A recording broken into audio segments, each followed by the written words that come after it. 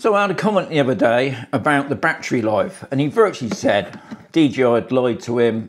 He got about 8 to 10 minutes battery life out of his from the Neo 2, and he was sending the drone back. So I thought this could be a good test. So I bought the combi. I've got all the 3 batteries. So what I've done, I've fully charged all these batteries. So supposedly 100%. I'm using my phone for the takeoff. It's in follow mode, but the drone's going to be sort of just sat there really. You will see it bob about a little bit. Because there's no wind in here, there's going to be nothing going on. So officially, I should get the full 19 minutes. Don't you think? Well, apparently not. Because apparently in the literature, when the guards are fitted, you only get 17 minutes.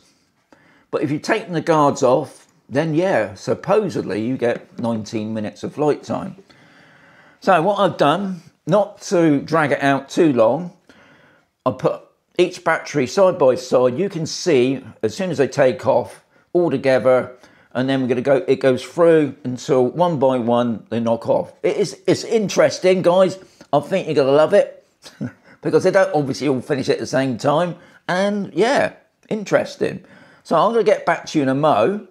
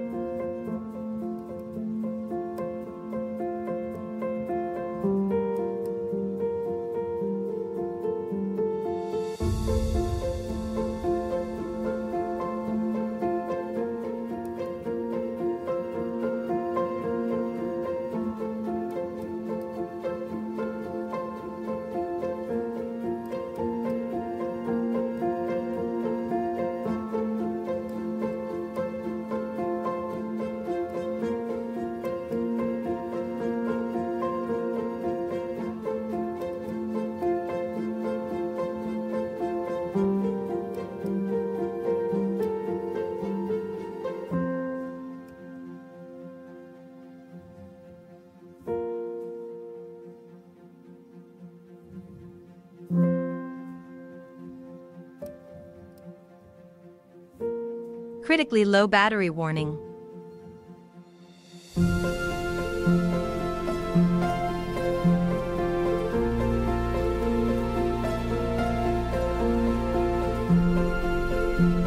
Critically low battery warning. Landing. Critically low battery warning. Critically low battery warning.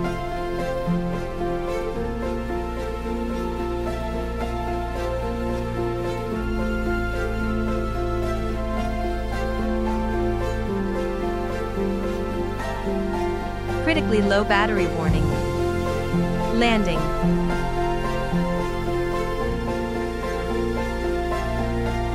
Critically low battery warning.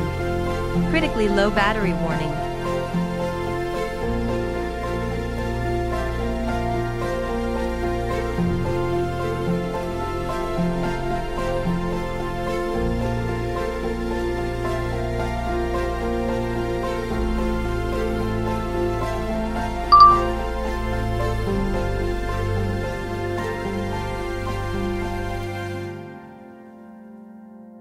Critically low battery warning.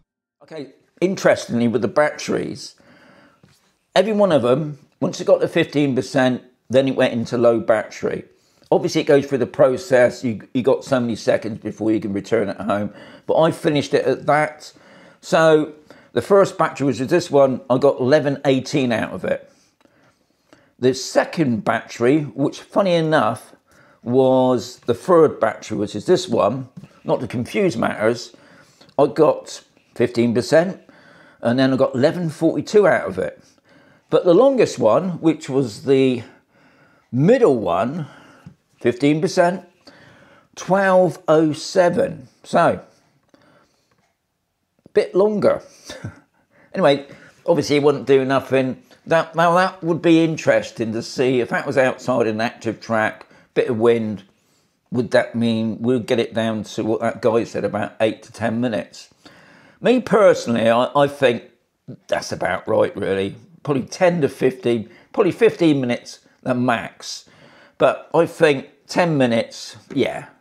It's a little drone, guys. These batteries don't weigh a lot. And obviously, I'm going to tell you another thing now. Now, I did another test, but I'm adding it onto this. And I did that with FPV. What I did notice is when I first, because I haven't been flying this drone a lot, really. So really, the FPV is the reason why I bought this drone, really, because I love it for that. And as soon as I put on the FPV goggles, I turned on the drone, I got this warning come up. And that's saying virtually that the battery needed to be updated because it's inconsistent with the firmware. So that was the first thing. And I think I had that again with another battery. So that's something else you've got to remember, guys. If you're going out the first time, just make sure that you do all these updates. Okay, what I found also is that the batteries, they did differ. Now, one of the batteries at 19%, low battery, and obviously at 13%, return to home. And another battery, which is even worse, really, and that was interesting because obviously the drone's going a lot faster and I'm sort of stopping it. It was a bit windy as well. The low battery warning came up at 26%, and obviously at 24% return to home. Interestingly, now when I looked at the video footage on the last one, the drone was already at 57%, and I managed to get 5 minutes out of that. So I would say, yeah, probably, if you're lucky, probably got about 10 minutes of flight time if you're doing it in FPV. So, I mean, is that going to bother you, to be honest? I don't think I've noticed really a lot of difference between this, my Neo, and to be honest, even my Fighter 2, really. If I can get 12 minutes max, that's amazing. But 10 minutes, I think it's pretty good. That's why I think it's advisable, if you do buy the drone, obviously if you buy the drone just as it is, you don't get the digital transceiver attached anyway, so you can't even do FPV with it. It didn't cost that much more, a little bit extra. You get all 3 batteries, you get this on the back as well. Supposed to give you a better distance. I didn't think personally when I was flying in FPV, obviously when you're in and out of buildings around the back, you start to lose signal a bit, which you get even on your Fighter.